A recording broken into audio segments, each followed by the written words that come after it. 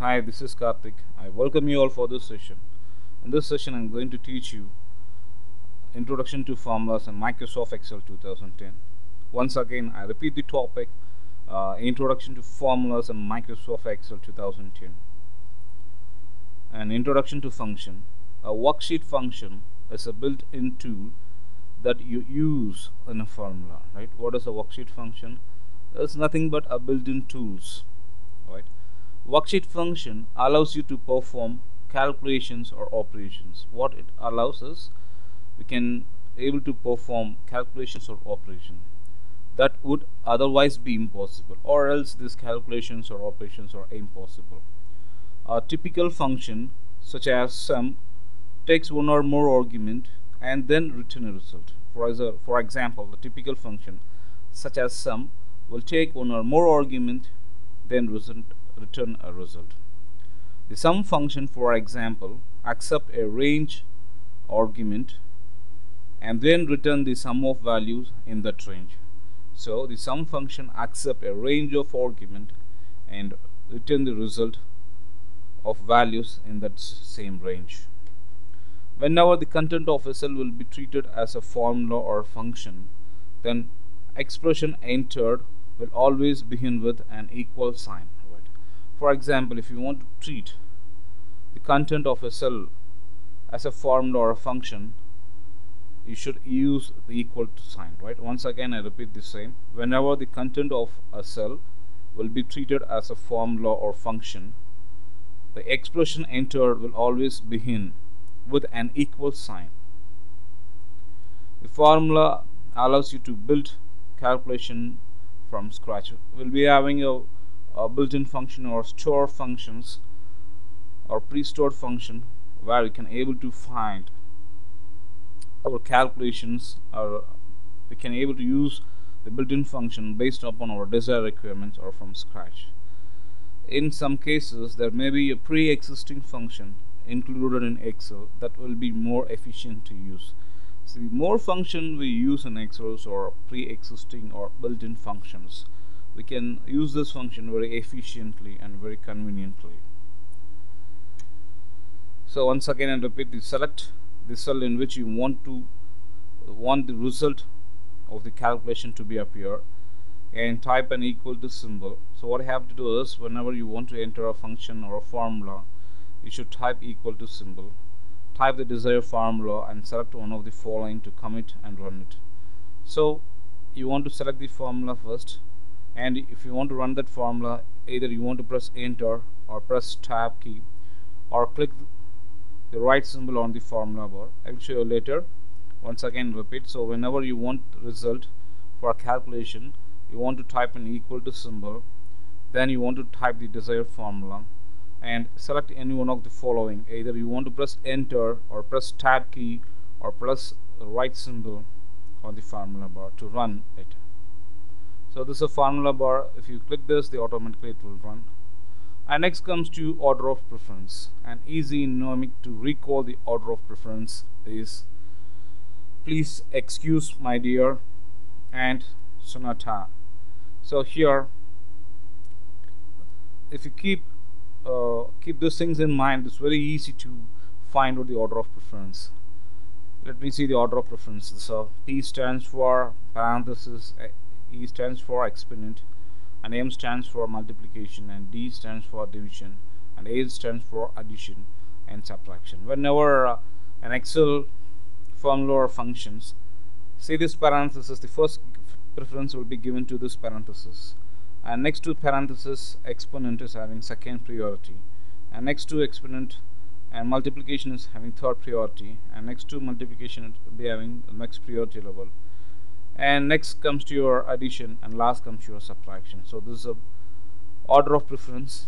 To remember this, so please parenthesis excuse, so E for exponent, and my, so multiplication, and dear for division, and for addition, and S for sonata, that is a subtraction. And there are 5 types of Excel 2010 formulas. There are 5 types of formulas are there. What are they? In general, there are 5 types of formula that we can create. First one is calculating formulas. That is, that calculates the number answer like adding. And second one is lookup formulas that look up an item in a table, like looking up an tax rate or customer phone number. During that cases we can use lookup formulas. And third one is text formulas that delivers a word to a cell or create labels for reports, like an income tax statement label. So we can also use our text formulas. And next comes logical formulas that gives you a logical value, either true or false, like formulas that say whether or not account are available or account or in balance. And next comes your array formulas or advanced formulas that can deliver more than one items, different from non-array formulas that delivers a single items. Right, if you want to use multiple values, then we can use array formulas. And next question, an Excel 2010 formula elements. What can go into a formula? What are the things we can give as input inside a formula? So here is a list of different sort of things that we can put into formulas. So the following things we can able to use as inside the formulas. First one is equal sign. Starts all formulas. Whenever you use equal sign, it intimates that you are going for a formula or a function. And second one is cell reference. Also there is a defined names, sheet reference, workbook reference. Next one is a max operation. There is a plus, subtract, multiply, etc., etc. Or else you can use numbers if number will not change, like 12 months or 24 months or 24 hours. And built-in function like average, sum, countif, dollar, PMT, etc. And comparative operators like equal to, say greater than or equal to, less than or equal to, and not equal to. Then join symbol. So, and the text that is in quotes. For example, we can be able to give double quotes, any text within double quotes. And array constants, like you can be able to define the array values within this curly braces. So 1, 2, 3. So these are the various things we can able to use.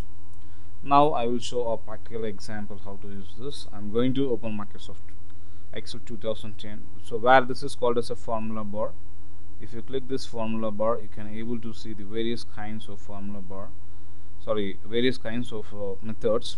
For example, select a category where we can able to see most recently used method, all, financial, daytime, and max and trigonometry, statistical, lookup and reference, database, text, logical, information, engineering, cube, and compatibility. So you can able to select any one of this. For example, I'm going to take logical, and this is the desired function, which is grouped under logical. So now, for example, I'm going to have some values right here. Let us say 10, 20, and 30, and it's 100 and 200 and 300. So if you want to do some calculation, you select the cell where you want to display, and then use equal to sign, and then use some operations and see. So, or you want to press the range, and either you can press this symbol or enter or spacebar, automatically answer will come. For other cells you can use the like this. And for example, if you want to use a if command, so you always starts with equal to sign. It means that you're going to use formulas. Okay, so if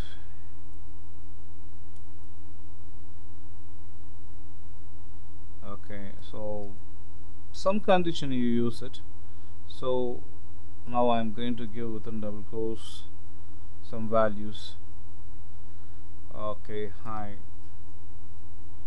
or else I'm going to display some values, whatever it may be.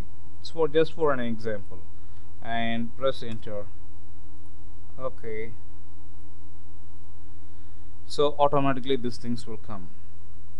Okay, so this is how you want to use the reference, where I want to give some more information about your user interface.